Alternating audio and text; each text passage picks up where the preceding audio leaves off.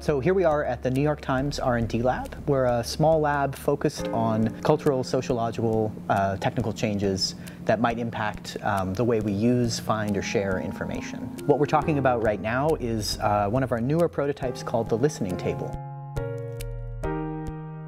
We designed this augmented object to basically hear and understand the conversations that are had around it. The table has speech recognition functions built in. As you can see, the transcription is pretty good. If I were to say, I don't know, some weird product names or neologisms, we probably wouldn't be able to get them, but it got neologism, so I'm impressed with that. Right now you can see the LEDs are reacting to my voice.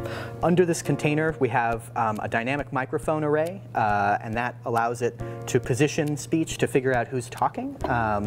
These rectangles here are capacitive touch strips. So this is a Corian surface, and these are enameled steel. You see when I touch them, this blinks, and so this is how anyone drops a marker during a meeting. So a way to say that moment was important. And I'm just going to drop a marker right there. So now you can see that markers showed up, and that way I can review that moment instead of the entire transcript. And then we can see along the side there are these little single pixel thermal cameras, and that's just to detect who's sitting where. Underneath is pretty spare except for the one switch, and all that does is let people turn it off.